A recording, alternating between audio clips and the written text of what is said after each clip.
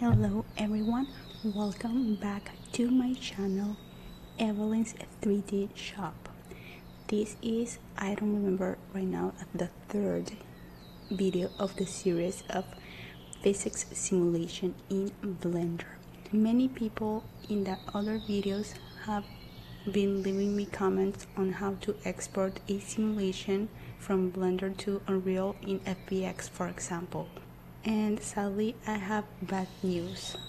I've been doing research and also I have been doing it myself, trying to export in other file formats like FBX, OBJ, GLTF, and since for physics simulation you have to use ABC.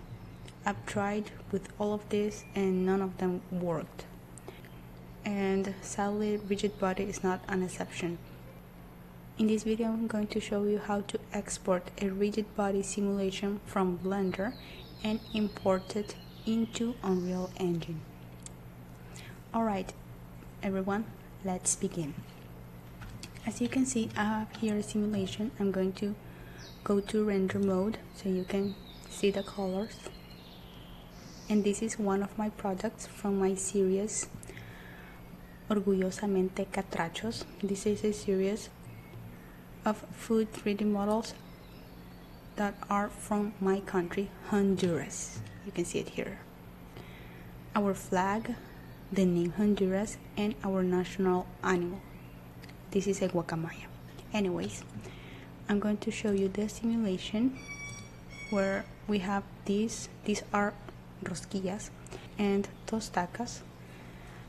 These are like pastry. This is not sweet pastry, like really sweet. I mean, it is sweet, but it's you will have to taste it to know what I'm talking about. People from Honduras and Central America will know. So I'm going to show you right now the simulation. I'm going to move up far so you can see it. Okay, so it's just a simple simulation of the rosquillas and the tostacas falling down. Okay, as the other videos, I'm not going to show you how to create a rigid body simulation. At this point, if you're seeing this video, it's because you already have it and you want to know how to export it from Blender and import it to Unreal Engine. So first of all, the way to export a rigid simulation is to bake it. If you go to the physics panel, here the physics properties, you will not see a bake button at all in any of it. So all of these objects here that I have in the food collection have the rigid body simulation in there. You can see it in here. The plate is the passive and the other ones are the active. So to bake it, you have to go here. Sorry, where is it? Scene properties, over here. This is the icon, like a little mountain. Well, I guess it's a triangle, pyramid, I don't know. You go here to scene properties and here is the rigid body world. You can see it's already picked on because you have a simulation here. If you remove it, you remove the simulation. Nothing is happening. So you have to have it clicked. You open it and you go below and here is the bake section. So in here, in the rigid body world settings, in case you want to remove the simulation completely, you can click in here and it removes it completely. In here, the collection, this refers to the collection, the 3D models that are included in the simulation are. So by default, the rigid body world already creates its own collection. In constraints, the collection containing rigid body constraints objects, because we don't have that, we don't have constraints, nothing is created here. The speed refers to how fast or how slow the simulation goes. The split impulse refers to the reduction of the extra velocity that can be built up when objects collide. In here, the subsets per frame, I'm going to move here so you can read. It refers to the number of simulation steps taken per frame.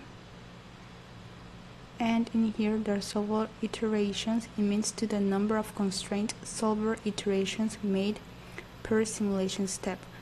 So in here, in collection, I made several tests with leaving the collection as it is and bake it and exporting it, and also with changing the collection to a custom collection that I created. In my case, my custom collection is called food. You can see it right here. I have all of the models that are involved in this simulation. I have it under food. So I made both scenarios, and in both scenarios I was able to bake it and export it from Blender and import it to Unreal Engine without any issues. But in my case, I want to change it. I want to change it to food collection because that's where I have all of my 3D models that are involved in this simulation. So for me, I'm going to change it. To bake it and export it, I have seen that it doesn't matter. If you want to leave it as it is or if you want to change it, it works either way. Okay, let's continue.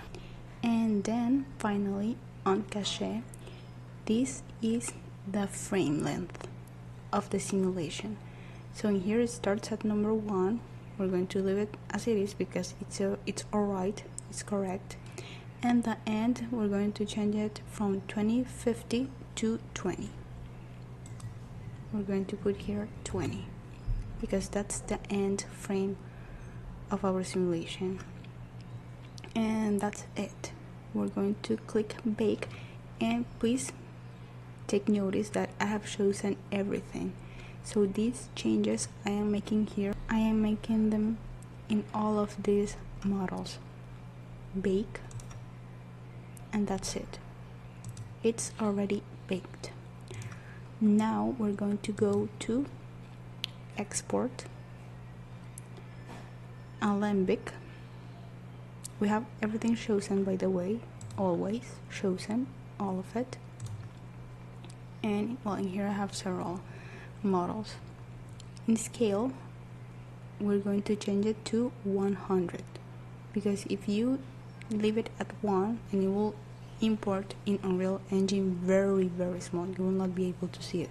So 100 is ideal, very ideal. Frame start number 1, and we'll also remember to change it in here, has to be 20. And then we go here to flatten hierarchy, and here we change it to selected objects. Then here in objects options, you're going to pick the UVs, the normals, the generated coordinates, the facets.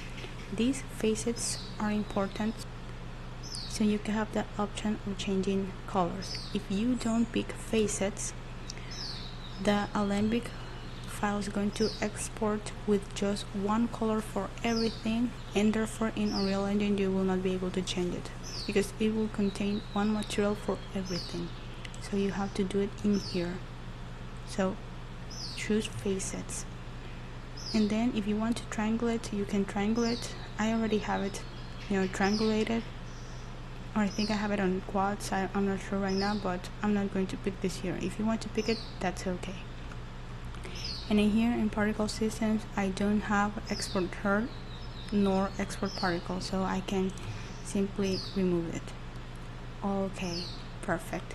I'm going to export with this name here, export Alembic, and that's it.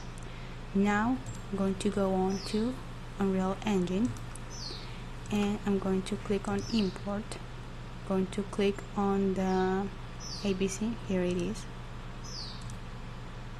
and then in here import type, make sure to have geometry cache, have everything, all of your 3D models in here, your meshes picked, per frame, frame start, frame end. In here you can pick skip empty frames at the start following the sequence. If you don't have it clicked, it's okay too, it's not going to affect you at least not in with this particular simulation. And then you go below in here in conversion. We're going to change it from Autodesk Maya to Autodesk 3ds Max. In here we're going to click also in create materials, so that the facets that were exported in Blender can be imported in Unreal Engine. So hit import, and ta-da, here it is. So we're going to, in the wall, we're going to put our simulation, our rigid body simulation here. We're going to click play, and here it is. We're going to come closer. As you can see, all of it is completely black, and the way you're going to change the materials, we're going to hit exit, and on the Alembic file it's imported as geometry cache. Here it is to change the materials, and then you will see it with colors. Now going back to Blender, if you're interested in baking this simulation into keyframes, I'm going to show you how to do it. So first of all, in here in collection, you will have to change it back to rigid body world 002, because in case you don't change it, what will happen is that your models will disappear. I'm going to show you really quickly what I'm talking about. So you go to object, you go to rigid body, and then you hit bake to keyframes, which is here. Gives you these box options, and all of it we're going to leave it as it is. You know, the start frame is number 1, is correct, the end frame is 20, and frame step, this number refers to how many keyframes per frame it will make. So in here, because we will have it in 1, it's going to make 1 keyframe per frame. If we have it in 2, it will be every 2. If we have it in 10, it will be every 10 frames a keyframe. We're going to hit OK, and we see that it's like deleted, it disappears. So what we have to do, so we don't have that issue, is that in collection we're going to change it back to rigid body world. In here we're going to delete bake and bake it again. It's already baked, so I'm going to go here to object, just as I show you, rigid body, bake to keyframes, hit OK, and that's it. We have our simulation baked into keyframes. This is the end of the tutorial. I hope that it was helpful.